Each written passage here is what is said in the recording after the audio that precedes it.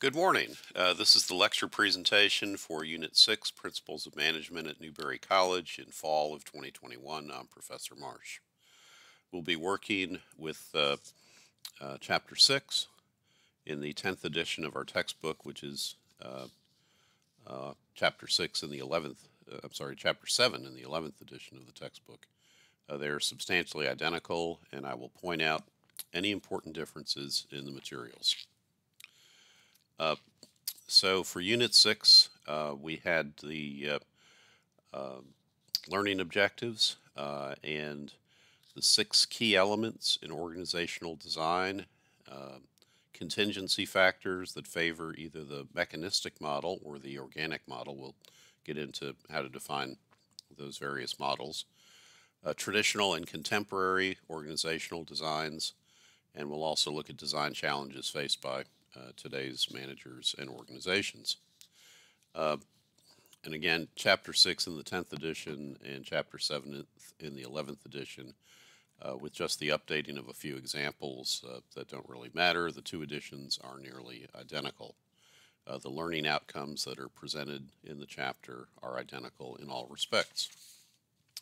So let's look at the first learning objective, 6 key elements in organizational design.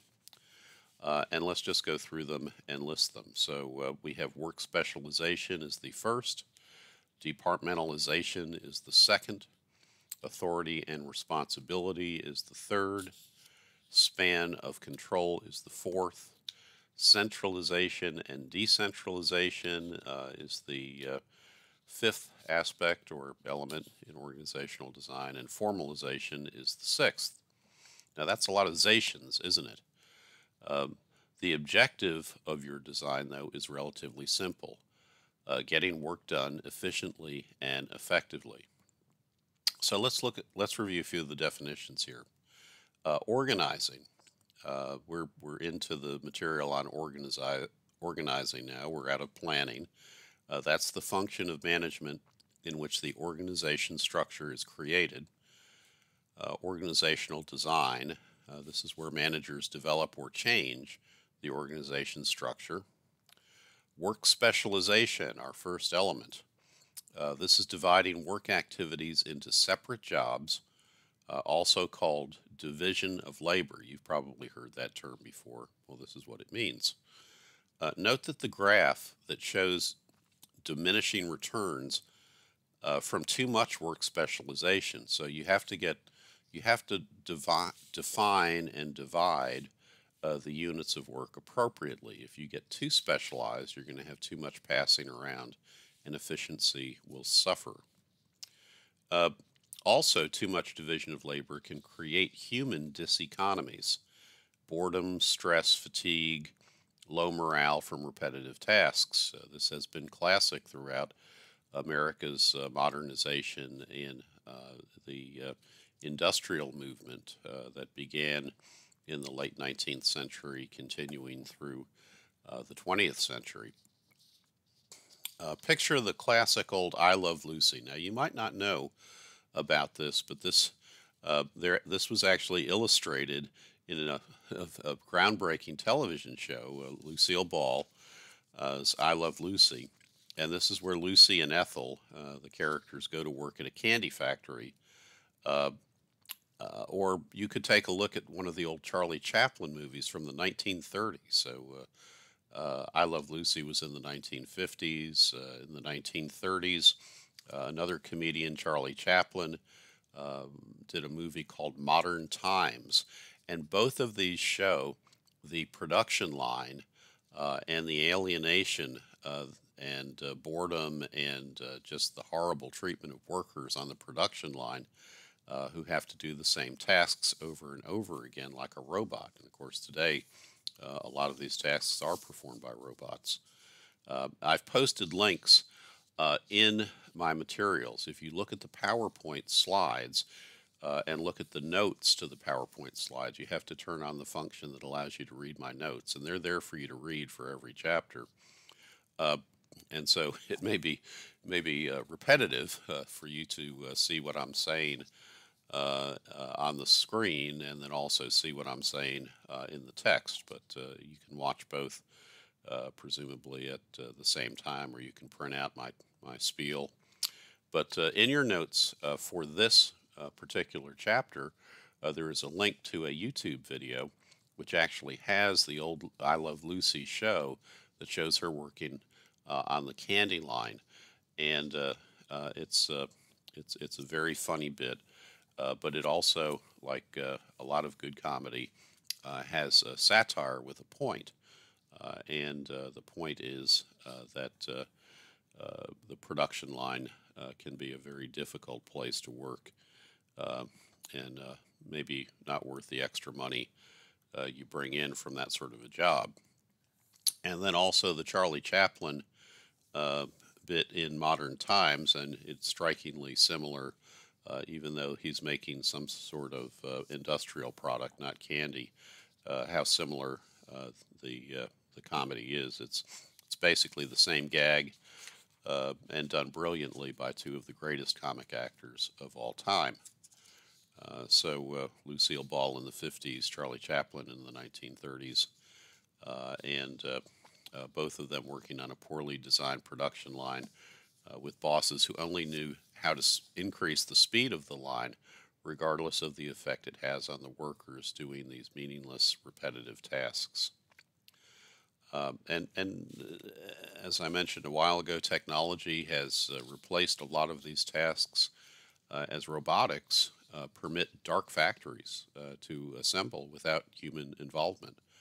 I have a client who has a dark factory that makes cabinetry, and they can turn on the machines and leave for the weekend, and when they get back, they'll have more cabinets, uh, and or partially finished cabinets that there is a little bit of involvement in doing the finish work.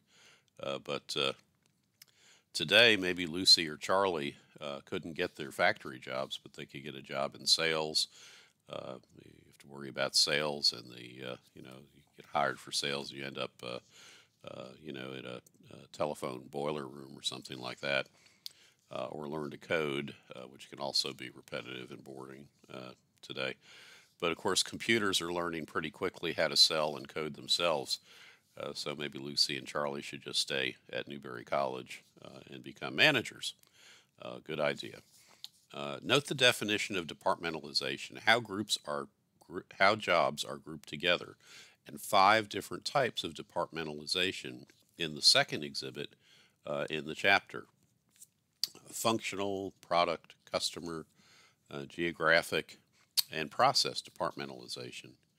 Note the modern trend to create cross functional work teams. A lot of businesses do this now. Teams that are made up of individuals from different departments. These can be useful in work tasks that require diverse skills and viewpoints, especially as businesses become more complex. Authority and responsibility.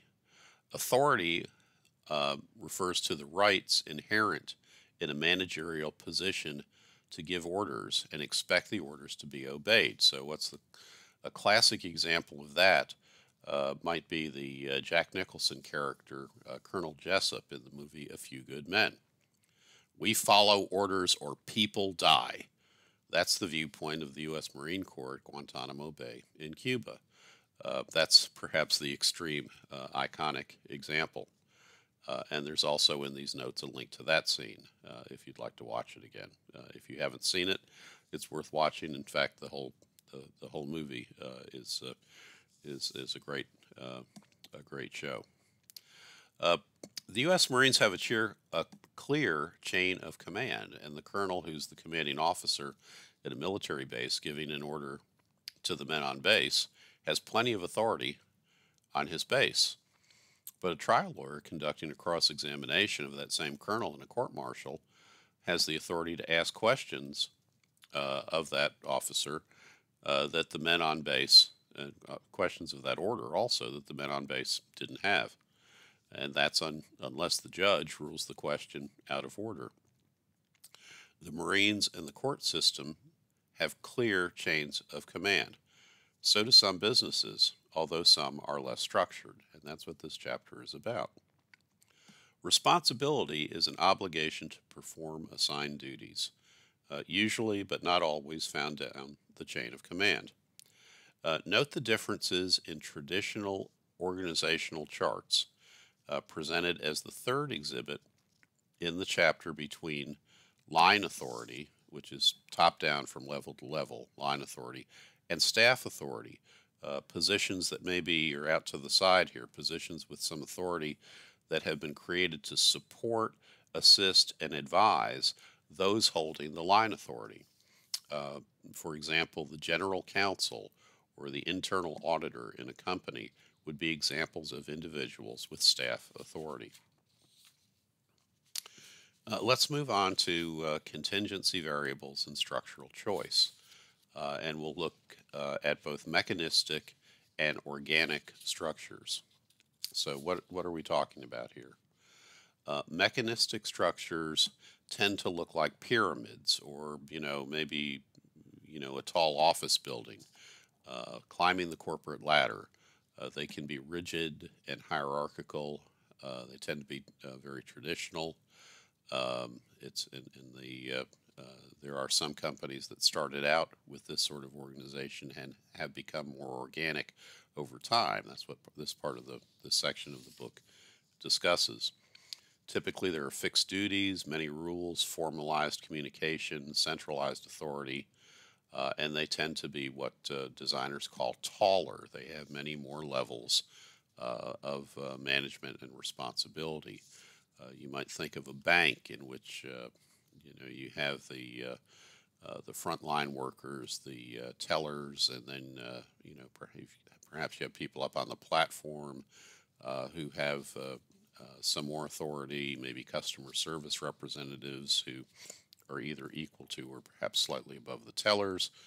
And then above that, you might have a level of assistant vice presidents, executive vice presidents, senior executive vice presidents, and then the C-suite of all your chief this and chief that, chief operating officer, executive officer, information officer, and so on. So that's the mechanistic structure. Then you can have an organic structure, which tends to be more collaborative, both horizontally and vertically. So usually wider and not so tall, flatter, with horizontal and vertical bands, but they tend to be relatively short chains between the levels of communication. Organic structures tend to have adaptable duties, fewer rules. If you were to picture them, they look more like a pond. There's typically informal communication and more communication within the organization. Less giving of rules and more of posting information. Decentralized authority, and again, the structure you might think of more as a pond or a huddle or a moibus strip, or watch out for a mosh pit. Now, somewhere around here, I have a moibus strip, and I don't know, or Mobius, perhaps you might call it. Not sure what I have done with it. Perhaps I knocked it down somehow. But in any event, if I don't do it in this lecture, I will show you a Mobius strip in the next. It's an interesting physical structure. It's one in which if you trace your way around the strip without ever having to lift your pen, you will cover you will touch each surface, each surface, even the front and the back, in a complete loop without ever having to lift your pen. It's rather fascinating structure, and it's the sort of structure that might be an inspiration for organizational design, as all of the surfaces are connected without having to get on an elevator and visit the next one. So there's a multimedia looking presentation of the material, this material in your book, which seeks to not only present the outline of the concepts, but it also gives you a visual representation. And I think this is a very effective way to introduce the concept of structure, which frankly, in most startups, happens organically. Mechanistic structures are what we think of as the traditional corporate form. Uh, the You'll see graphic examples of typical organizational charts for this sort of structure later in the chapter. Uh, Note that even mechanistic structures can be adapted using cross-departmental work teams and special units to respond to dynamic environmental changes and competitive situations. You might have a mechanistic structure overall, but then at the same time, you might have some of the members of those groups work together in special project teams to address some important project or situation. Organic structures are typically smaller ventures, or in larger companies organized so that the work team is interdisciplinary and is the basic unit of the company, with a very short path from work team to senior top management. Organic structures work best in the very dynamic industries such as high tech, marketing, and highly creative and innovative industries. And note the if then, the logical design of your material, and the four key variables. So, the four contingency variables affecting structure are strategy, size, technology, and the environment. For strategy, look at the work of Alfred Chandler, which is cited in the book. Goals are an important part of an organization's strategy. Structure should facilitate goal achievement. If you have a simple strategy, you can have a simple structure. If you have a complex strategy, you might need a complex structure. Uh, you don't get to add additional players just to run a flea flicker in football, a very complex play. You just need to make sure that each player carries out his or her assignment, or the play is going to collapse. Some strategies favor mechanistic, like cost control. Picture Walmart. Some strategies favor organic structures like innovation. Picture Apple or Facebook. Uh, Size can determine structure. Note in the book the magic number of 2,000 employees. Above 2,000, you need more mechanistic structures. However, not all the time, like Apple or Facebook. Uh, Less than 2,000 employees, and there doesn't seem to be a problem in staying relatively organic. I remember one time meeting Hugh McCall, who was the longtime CEO and chairman of Bank of America. And this story goes back to a time when it was NCNB or Nations Bank before they acquired Bank of America. And what Hugh McCall told me, we were talking about, his taking on some, I think, political responsibility. He was supporting a candidate for office for whom I was the treasurer. Uh, and Hugh explained that he didn't have the time to do that. Maybe he was just being polite.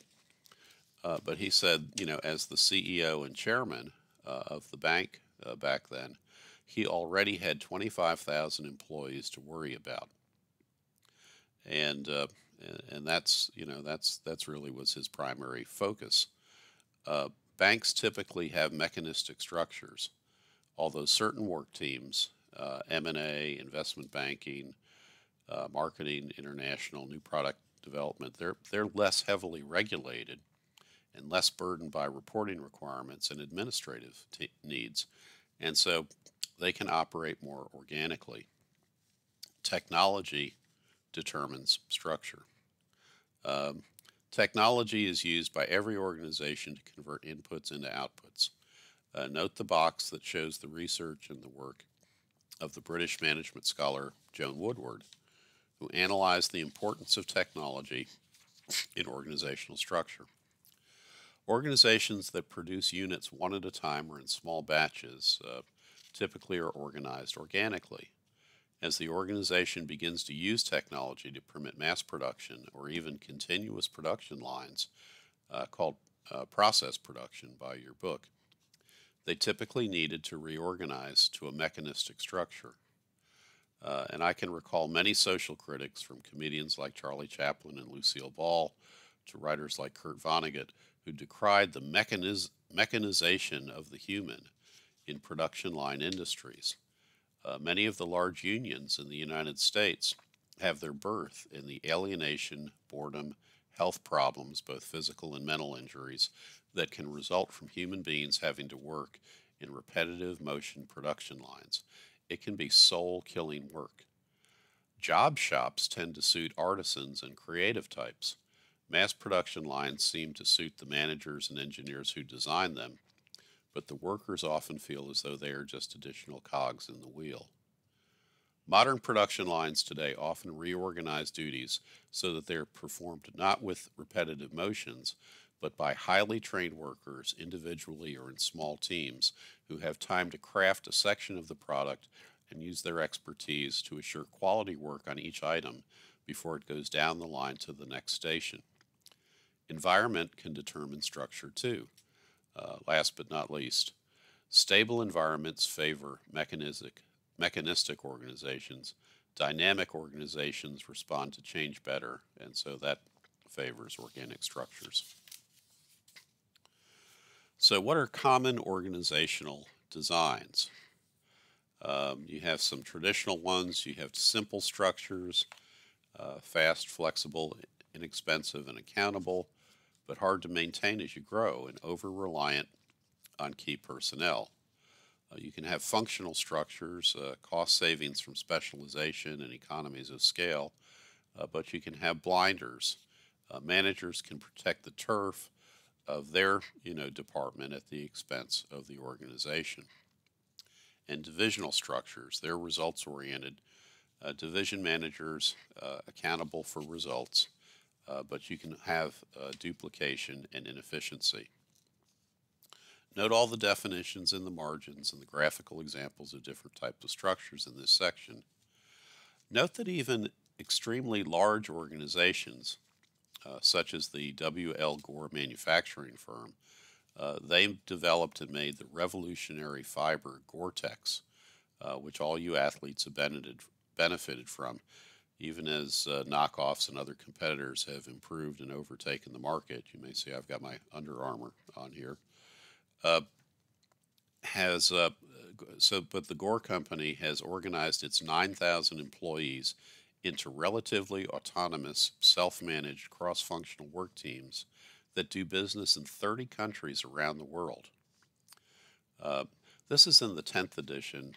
In the 11th edition, this is where they give the Whole Foods as an example of work teams. I'm not sure about that's an improvement in the book, and I'm not sure about that example in practice. I don't know that the deli guy consults with the checkout gal at Whole Foods to jointly serve customer needs the way work teams do in making and marketing Gore-Tex. Note the definition in your book for traditional structures, but also the evolving new ones. Like team structure, that's Gore-Tex. The entire organization is made up of work teams.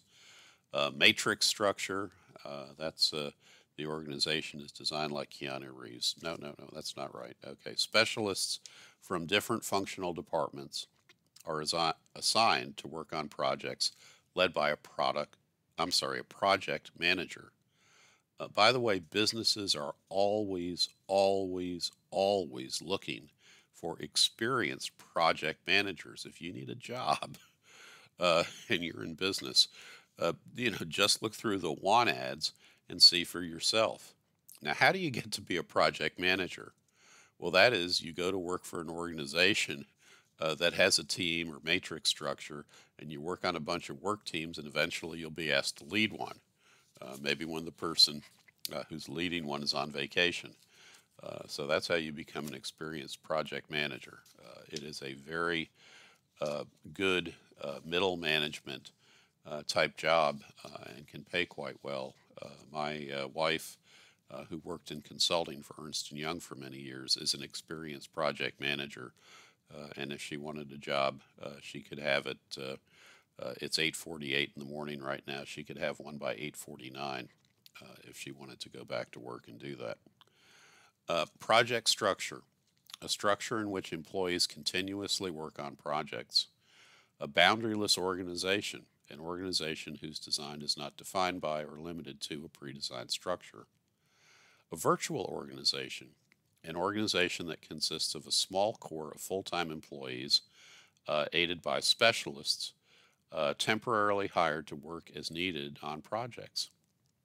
Interestingly, this culture has some of its roots in the film industry out in Hollywood, as specialists in all the technical areas, set design and makeup and sound and electricians, as well as many, if not most, of the actors, are not employees but independent contractors brought together by the production companies to work on jobs one project at a time, one film at a time. Um, some law firms have become virtual organizations, and in fact, our law firm is in the process of moving to what we hope we will be able to find a virtual office that allows us to work at home. So I'll be in Newberry even more than I currently am, and but also be able to get back to the mothership, to the home office, which will have a shared conference room with other virtual offices in the building and allow us to meet with clients who need to have a sit-down meeting to sign documents, typically, is what we lawyers need to do in the office.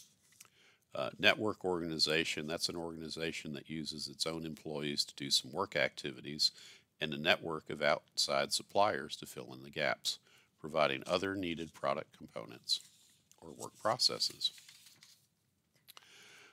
Now, contemporary organizational designs can include team structure, matrix project structure, boundaryless structure, and learning structure, which is a relatively new uh, dynamic.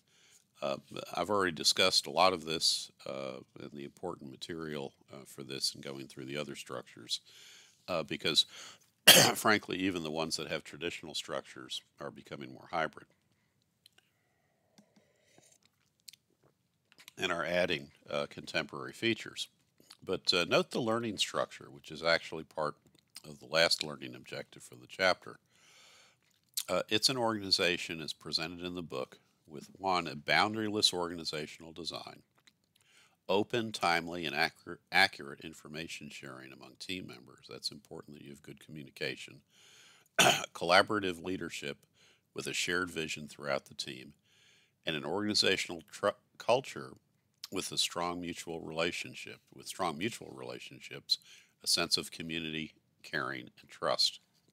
It's a little bit like a study group that works on products and services for an organization.